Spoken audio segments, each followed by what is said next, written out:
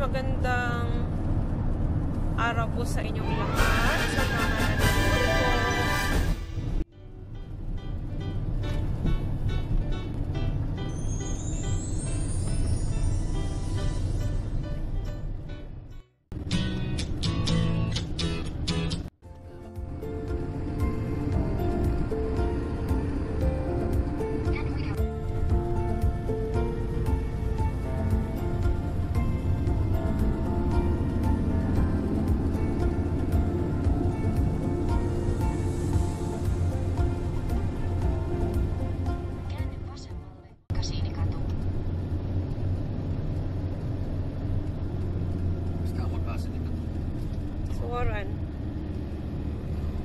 Jatka 2 kilometriä.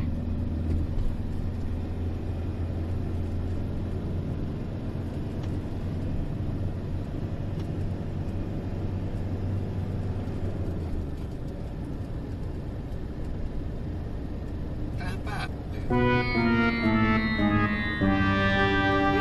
Suoraan. Siis sanon jatkaa. 6 minuuttia vielä.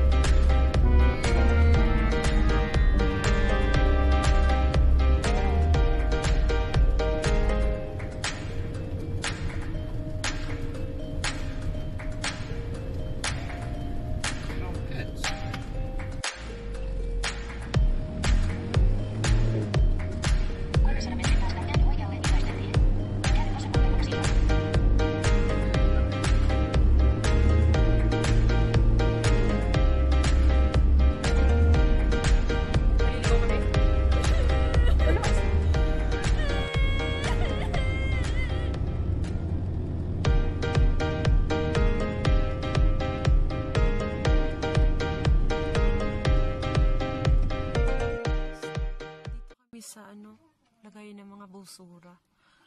Yung pag hindi nyo na magamit sa bahay, pwede nyo ditong ilagay, pero kailangan nyong magbayad. Ngayon hindi ko alam kung magkano yung namin bill. So ayun, titingnan natin.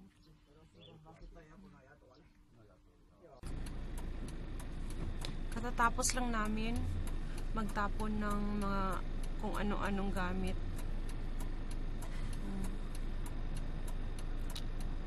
After dito ng winter, usually yung mga tao naglilinis. Pero yung sa amin kasi, yung anak ni asawa, maglilipat ng bahay. Kaya yun, yung mga ayon na niya, tinapon na namin. Ayan guys, papakita ko lang sa inyo yung lugar kung saan namin pwede ilagay yung mga lumang gamit. So yan. Ito ayan mga iba. Pero sorry ha, kasi mga salita yan nila. I mean, yung lingwahe nila. Yan, so tapos na kami. Uwian na. Yeah, a lot of people. Why is it normally people will clean after winter? Ja, fast they removed the furniture. Wow. They are rich. They are rich.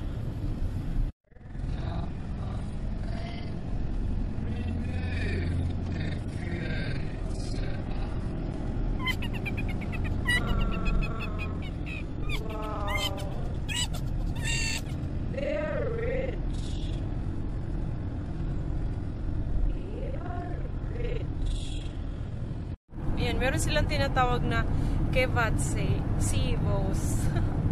Ang weird na yun, tapos napapalit sila ng mga bagong gamit. Yung mga luma, binibenta nila or nilalagay nila dun sa